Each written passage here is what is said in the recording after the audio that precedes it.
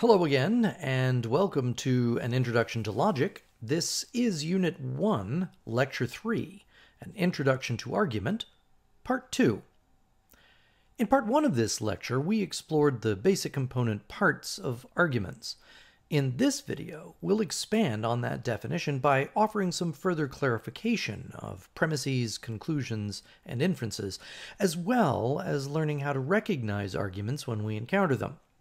We'll conclude with a brief conversation about why we bother to use arguments at all. So let's get started. In the last video, we said arguments are a linguistic expression of rational thinking, or more precisely defined, arguments are any set of two or more statements where one of those statements is logically dependent on the other. In thinking about this definition, we identified three necessary parts of any argument. The premise is the statement in an argument that provides support or evidence or a warrant for the conclusion. Conversely, the conclusion is the statement in an argument that is dependent on the premise. It's what follows from the evidence. And the inference is that logical connection that exists between the premise and the conclusion. It's what connects the two together. We concluded the last video by noting that premises and conclusions are statements, and that we needed to define just what a statement is in order to more fully understand the nature of an argument. So let's turn our attention to that. A statement is properly defined as any bivalent sentence. Now, bivalence means having two possible values, and in this case, we're talking about truth values. So, any sentence that can be assigned a truth value of true or false is a statement. By the way, for a statement to be true just means that it accurately corresponds to however the universe turns out to be. Not how we believe it to be, or how we would like it to be, or wish it to be, but rather how it actually is. If and how we know a statement is true or false, that's a problem for epistemology. And as we already know, that's a completely different subdiscipline of philosophy altogether. And if it turns out that we cannot know just how the world is, that doesn't change the fact that there is a way that the world is. And that's all we mean by true. So, we'll set aside all of those epistemological questions and come back to them another time. Here are some examples of simple statements. All cats are dogs. Cato's asleep on the bed. Sodium reacts with water. And I'm a physician.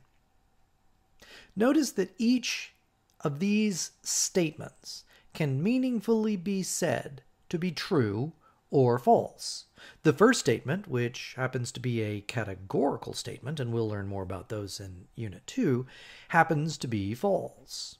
The second is most likely to be true, since my dog loves napping on the bed. Our observations from chemistry lab have taught us that sodium does indeed react with water, and how. And although I am a doctor, I'm not a physician, so that one's false. Statements are sentences like these that can be either true or false. However, it's important to note that while many of the sentences that we can form in our language are statements, not all of them are. There are many meaningful utterances which we can formulate in language that do not have truth value. Arguments require statements, not just coherent and meaningful sentences. Now, why this is the case will become clear in an upcoming video, so let's put a pin in that for right now and merely recognize that there are lots of different kinds of sentences that are not statements. Another term we'll be using a lot in our conversation about logic is proposition. Now, in ordinary discourse, we might use the word statement and proposition synonymously, but in logic they have precise and distinct meanings. Consider this example. The cat is on the mat. And le chat est sur le tapis. these are two different sentences from two different languages. They are different statements.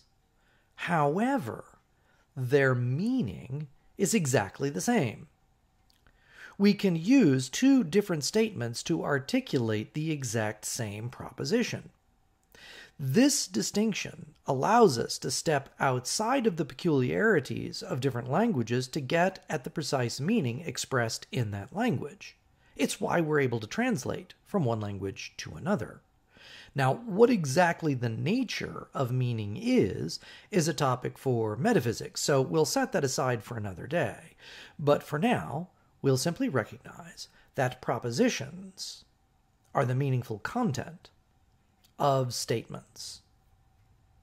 Now that we're clear on the difference between a statement and a proposition, we can return to make a further clarification about logical inferences. We've already discovered that inferences are the logical magic that happens between statements, transforming them into arguments. But this transformation is not always obvious.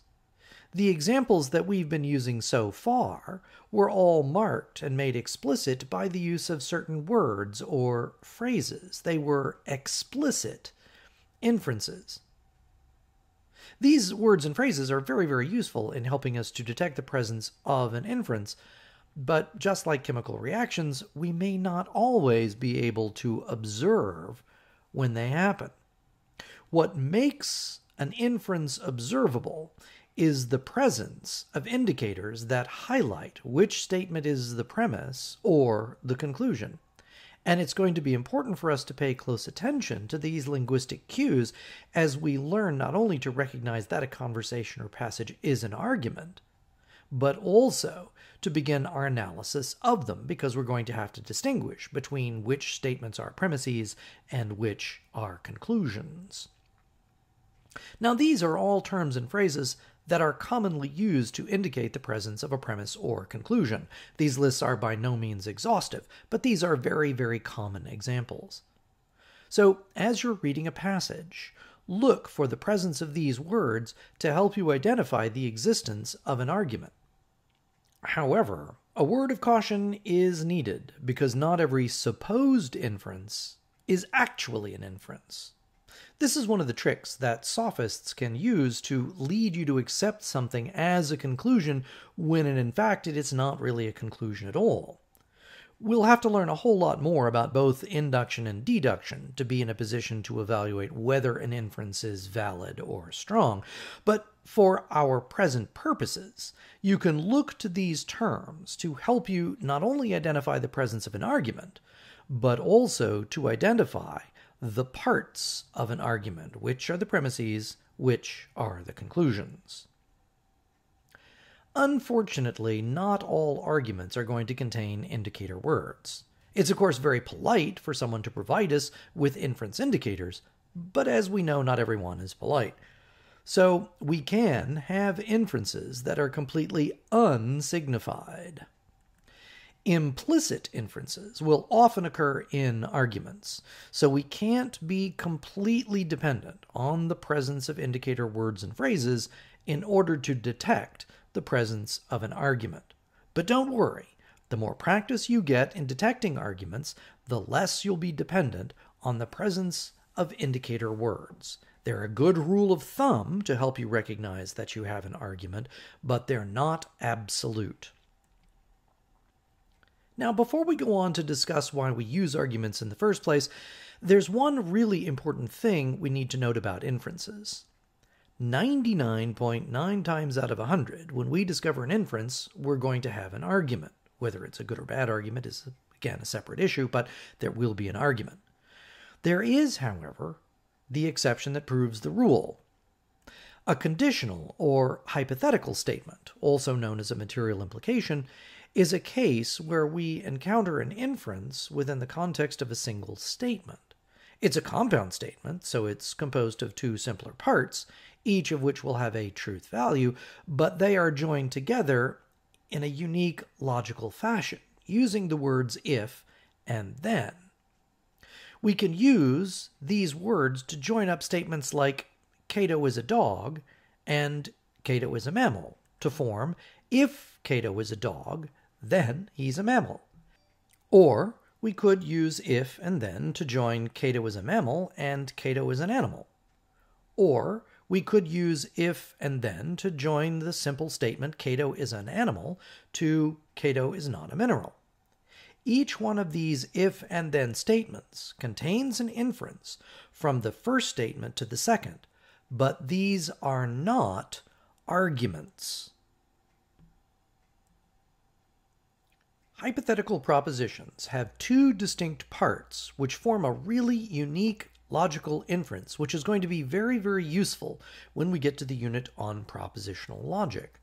But the antecedent and consequent of conditional statements have other useful things to teach us in logic, as we're about to see. But first, two more definitions to learn. The antecedent of a conditional statement is the statement that follows the word if, and the consequent is the statement that follows the word then. Now, this is really easy to remember since the word ante means before, as in antechamber. And consequence, or consequences, are what always follow after some particular action. So, we have the before part, the antecedent, and the after part, the consequent. Now for the useful part. Let's suppose you're worried about whether or not you have COVID-19. Well, in order for you to have COVID-19, it must be the case that you've been exposed to SARS-CoV-2. You can't have COVID-19, which is the disease, if you've not been exposed to the virus, since the virus is the cause of the illness. This is what we call a necessary condition. It is a condition without which something else cannot occur. However, just because you've been exposed to the virus doesn't mean that you'll get sick. Lots of people get exposed and never get sick, though we don't really fully understand why that's the case. But it's probably much as it is with other viral infections. Being infected does not mean that you'll get sick, but being sick does mean that you did get infected. So, whatever those other conditions are, perhaps a weakened immune system or some other underlying set of medical conditions which, when conjoined with the infection, cause you to be sick with COVID-19, that is what we identify as a sufficient condition. Whenever a sufficient condition is met, we will have the consequent. Now for the fun part. The parts of a conditional statement demonstrate these two relationships to one another. The antecedent of a conditional statement is a sufficient condition for the consequent, and the consequent forms a necessary condition for the antecedent. Let's look at another example to visualize this more clearly. Let's take the conditional statement that if Cato is a dog, then he's a mammal. This statement is saying that being a dog is a sufficient condition for being a mammal, and also that being a mammal is a necessary condition for being a dog. A little diagram will help to make this even more clear. Here we see in the large circle the representation of all of the things that are mammals, while the smaller circle represents all things that are dogs. Since all of the dogs are within the mammal group, anything that is in that category must also be in the mammal group. Our conditional claim tells us that Cato is a dog, so that is a sufficient condition for his also being a mammal, as well as the fact that being a mammal is a necessary condition for being a dog. You couldn't be a dog unless you were also a mammal. Keeping track of which statement is the necessary condition and which one is the sufficient condition is really, really easy if we just think of the sun. Sufficient, then necessary. The sun always makes things clear. Sufficient first, then necessary. The antecedent is the sufficient condition. The consequent is the necessary condition. Now, we're going to conclude part 2 of our introduction to arguments by thinking very briefly about why we use arguments in the first place. As we learned in our overview of logic, the first philosophers turned to logos because they found muthos to be an unsatisfactory method of explaining the universe. They wanted an explanation of things that didn't wander off after the story was over. They wanted something stable. They wanted something rational. And that's the point. We use arguments in order to persuade people using reason, not emotion, because reason should give us an explanation that will be stable from one day to the next. The reliability of reason is the driving force behind our desire to use arguments. So, what kinds of things does reason tell us to believe? Well, it turns out that there are some things that reason commands us to believe without the need for argumentation. Some statements are self-evident and require no justification as they are prima facie true. We'll explore such claims in far more detail later on, but for now, consider these examples. Cats are cats.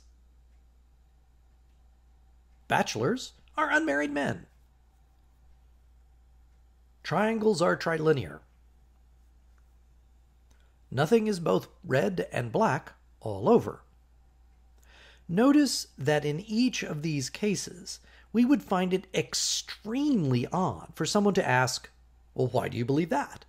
In fact, failing to accept these kinds of propositions would suggest some kind of cognitive malfunction in a rational being. But most statements about the world are not self-evident. Most statements require some kind of justification or warrant. Enter the argument. Deduction offers us a method of belief justification that will, if we follow the rules correctly, yield statements with certainty. In this argument, we have two premises and a conclusion. It's technically called a syllogism, but we'll come back to that later. Unlike our conditional statement from a moment ago, here we have three distinct statements with an inference from the two premises to the conclusion. And as long as we grant that the premises are true, that is, if we assume that they are true, the conclusion will also have to be true. In fact, it's impossible for it to be false if the premises are true. So deductive proof, or demonstration, is one method of justifying a statement about the world.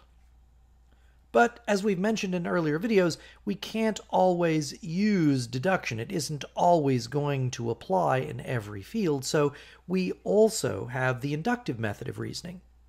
Now, while we can't achieve certainty using induction, its broad field of application makes it a very desirable method of argumentation. This is an example of generalizing induction. It will allow us to provide justification for the belief that all domestic cats are quadrupeds. Of course, we can't be certain, but given the overwhelming evidence presented, it is certainly very likely that they are. It would be reasonable for me to accept the conclusion based on the premises. One final note as we close out our overview of argumentation. We can't forget that while we strive to be guided by reason in the form of argument, we're human, and therefore we are also emotional beings. While a good argument should be persuasive in itself, we have to recognize that there are other things that we can do to bolster our success when we construct or analyze arguments. Establishing credibility with our audience can significantly bolster our success when presenting or criticizing an argument. In essence, this is an attempt to recognize the non-rational factors that might dispose an audience against an argument that we present. Doing sufficient research on the subject is absolutely critical to establishing your credibility with the audience. This allows you not only to adequately address the issues presented in your argument, but also to anticipate objections before they're actually raised. Addressing objections as part of the context of your own argument will demonstrate that you are presenting your argument in good faith. Which brings us to the second issue, objectivity, being free of bias, or at least being as free of bias as possible, will also help to foster receptivity on the part of your audience. The goal of reason is to direct our minds to the truth, whatever the truth turns out to be. So being objective, that is, being willing to accept the truth, is essential to the protocols of logic. So being objective, being free from bias, is going to be very useful in establishing credibility. And finally, always applying the principle of charity to opposing arguments will demonstrate your credibility to an audience. We're all too familiar with the fact that arguments can be polarizing, especially in popular discourse and certainly in politics. Oftentimes you hear it said, either you're on this side or you're on that side, and anyone that's on that side must be bad, and anybody that's on my side must be good, right? The principle of charity asks you to assume that your opponent's argument is not fallacious simply because you disagree with the position that they hold, or indeed because of the person who's making the argument. The principle of charity requires us to assume that they have good intentions in the arguments that they present. We're thus freed from the quagmire of trying to distinguish personal intention, which we can never really know for certain anyway, from the argument that we have to analyze or oppose. It allows us to focus on the argument itself and not the person presenting it. It requires us to acknowledge the limitations of the person presenting the argument and how those limitations might have impacted the effectiveness of the argument that they presented. The principle of charity, in effect, insulates us from personalizing what should be an objective affair guided solely by the rules of reason as we discover, or seek to discover, the truth. Now, let's summarize what we've covered in this second part of our lecture on arguments. We've discovered that an argument is a set of at least two statements where one is logically dependent on the other. We've learned that there are three necessary elements to every argument: at least one premise, at least one conclusion, and an inference tying the two together. We've also learned that the premises and conclusions of arguments must be in the form of statements, that is, sentences that have a truth value. And we've also learned that propositions are the meaningful content of those statements, which allows us to step back from the ambiguities and particularities of individual languages and to think more objectively about the nature of arguments. Finally, we've seen that the purpose of using arguments is to persuade, whether it's ourselves or our audience, using reason alone. Our goal is to seek the truth, to discover however the world turns out to be, independent of how we might want the world to be. This makes clear why logic is not just debate. The goal in debate is to win, to defeat your opponent. The goal in logic is to learn and apply the rules of reason in order to establish, as well as we possibly can, the way the universe is. In our next video, we'll continue our investigation into logic by examining in more detail the differences between formal and informal logic. We'll look more closely at what makes an argument inductive or deductive, and what happens when we fail to follow the rules of argumentation. So join us again next time as we learn a little bit of logic.